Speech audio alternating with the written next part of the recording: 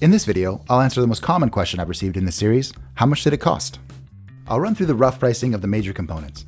For the hardware and consumables, I'll try to make good estimates. I'm sure I missed some things, so take the summary with a grain of salt. Also, this won't include new or replaced tools. That's just one of the bonuses of having a fun project. I got most of these items from the big box stores and major online retailers. I'll provide some links to the products in this video's description. To start off with, I got the trailer for about $7,700. The 3 windows were about $150 each.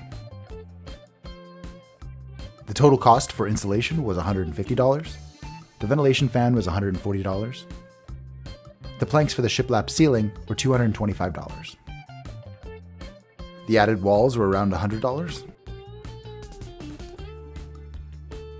The vinyl flooring was $300.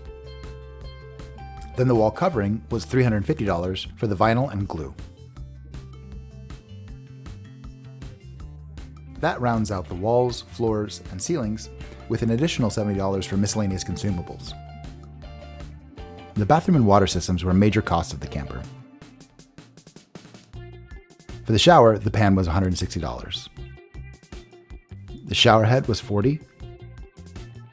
The plumbing, glue, sealant, and tape were around $100. Then the FRP board for the walls was around $50. The toilet was $150. The waste tanks were $150 for the black tank and $200 for the gray tank. Then it was about $70 more for the mounting hardware. The freshwater tank was $100. The pump was $70. Then there was another $200 in plumbing. Finally, the water heater was $270 with about $30 in venting materials. All those features added up to a pretty comfortable bathroom. The solar system was also a major cost of the camper. The 400-watt solar panels were $320. The batteries were $340. The MPP charge controller was $220. The inverter was $340. The miscellaneous electrical items like the fuse panel, switches, outlets, and wires were about $100. The table and bed system only has a few components.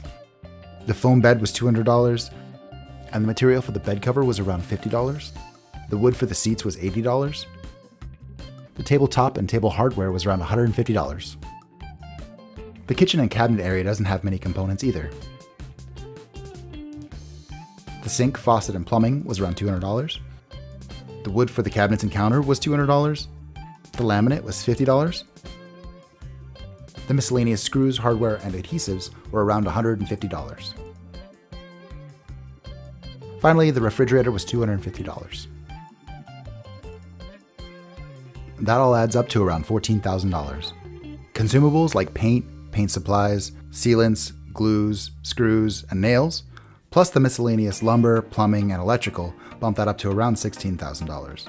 I think an overall cost of $16,000 is pretty good for a camper with all of these features. The experience and end result were well worth it. If you found this interesting or helpful, consider giving the video a like.